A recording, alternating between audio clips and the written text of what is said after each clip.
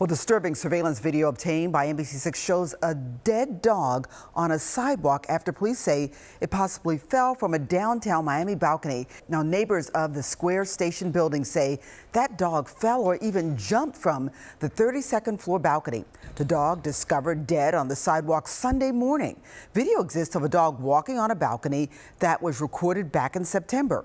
Neighbors told us dogs in that apartment were often left outside. They say the owner was kicked out of the building this week.